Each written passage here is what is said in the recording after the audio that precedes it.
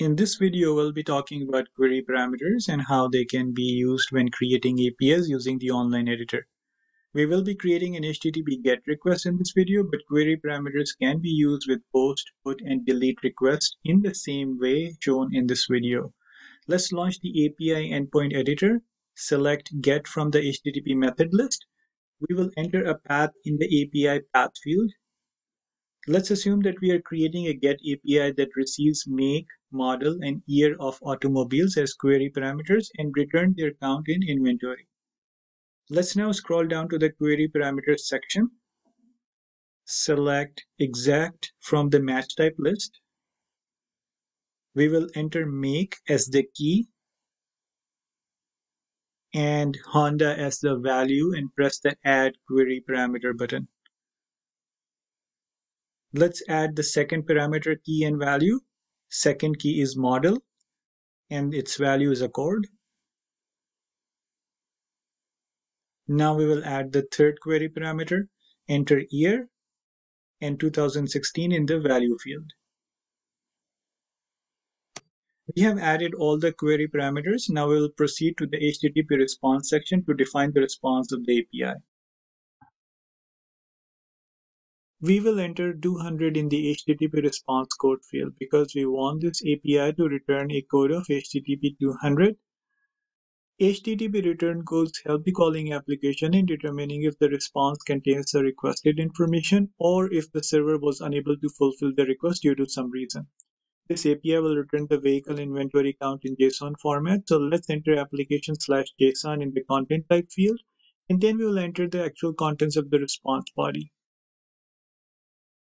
Next, we will go to alternate HTTP responses section to add 4 more responses to this API. We will enter the HTTP code, content type, and response body, and press the Save Add Alternate Response button.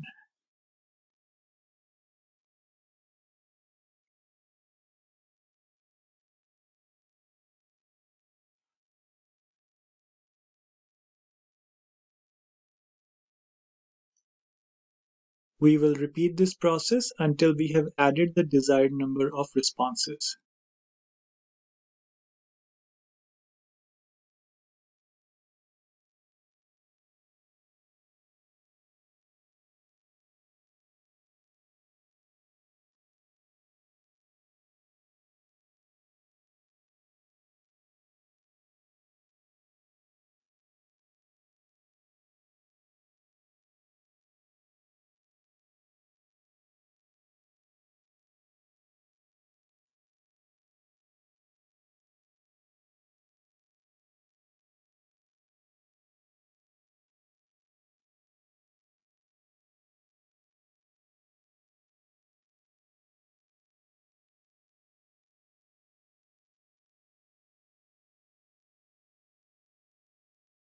Now that we have added the desired number of responses, we'll go ahead and publish this API so that it is ready for use. Let's press the Test API Endpoint button to test this API. All the fields are pre-populated. We can go ahead and press the Test API button and wait for the server response. We have received the server response, and as you can see that the response code is 200. The response content type is application/JSON, and the response body shows that the inventory count is 15. Everything matches up with what we instructed the API to send as response. Let's now change the query parameters and call the API once again. We'll change the model to Civic and change the year to 2018.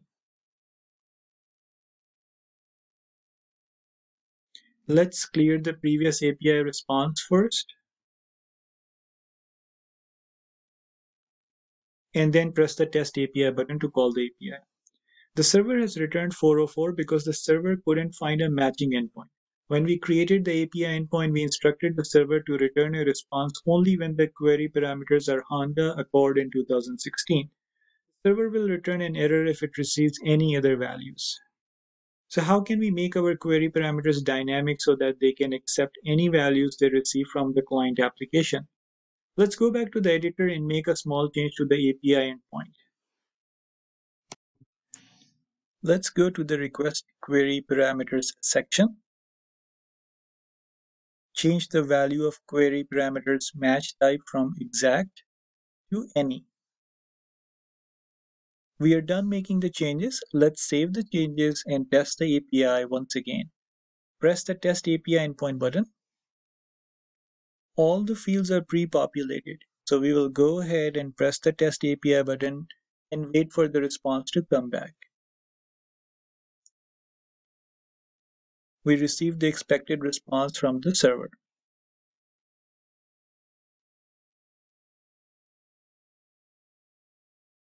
Now let's run another test, but this time we will modify some of the query parameters before calling the API. Let's change the model to Camry, the year to 2019, and the make of the car to Toyota. Let's press the Test API button now and wait for the server response. As you can see, the server has returned us the expected response. Response code is 200, response body shows the count of 15 in JSON format. We will now head back to the API editor again, and this time we'll enable the simulation mode. Simulation mode is currently off. Let's press the button to switch it on. Simulation mode is now on. Let's test the API again. We will change the value of the query parameters first.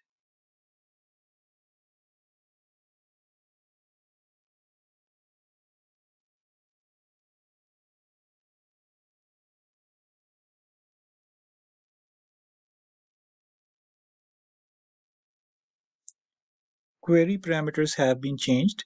Let's call the API a few times.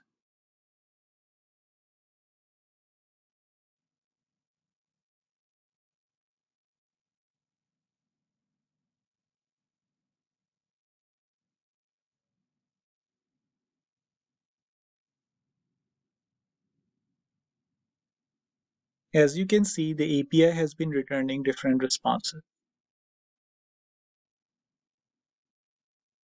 In this video, we have demonstrated how query parameters can be coupled with response simulation to build virtual APIs that can be useful during application development and testing.